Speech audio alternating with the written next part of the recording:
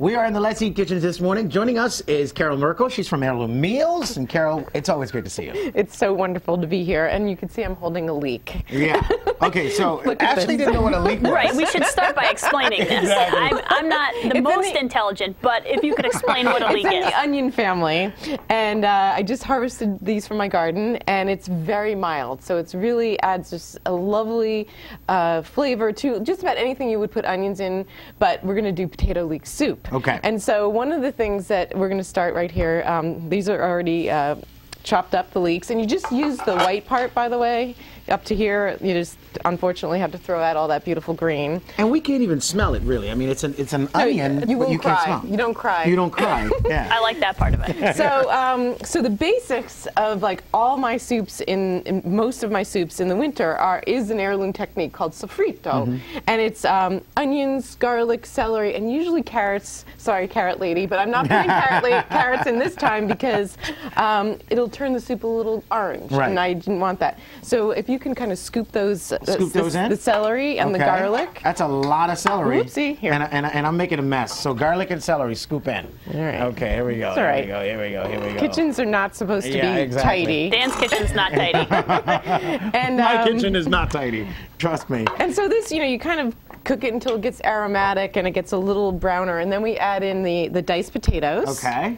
And so, as you know, nothing happens the way it's supposed to happen on television, so this you would kind of let it brown until it was a little golden and really aromatic. It's getting there, but it won't get there in time. So then we would add a couple of quarts of water. Some That's just water, the whole thing. And in normal, you would add like another 4 cups or for about 8 to 10 cups of water. Okay, because it's actually we're making soup. It drinks it. Okay. Right. Yeah. And so and then once it's cooked about 20 minutes, you would puree it either with a an infusion blender, or you could use your Vitamix or your Cuisinart. Right. So and then it comes out like that. Looking like that.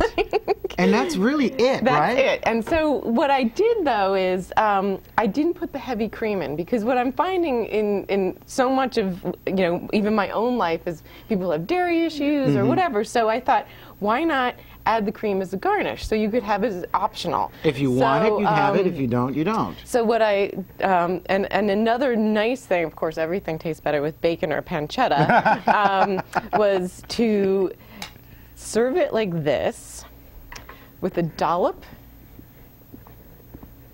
of the cream, a little bit of the pancetta, and some chives. And ladies first. Okay. Oh, right no. After. Yeah, we're gonna let you try first. Okay. All right. And I'll try this one right here.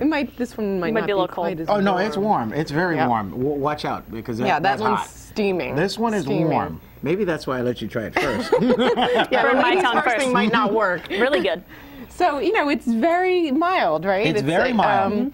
Absolutely. And so, you blend in the cream, but, this whole technique of adding those, the onions and the garlic and the celery are a wonderful base for all the soups that you could possibly do. And because we're having such cold weather. I know, this is great for this. Don't mind if I have breakfast right now. That's true. I know, right? Soup weather right now. It is soup weather. That's why we threw in a little bacon for the breakfast. Perfect.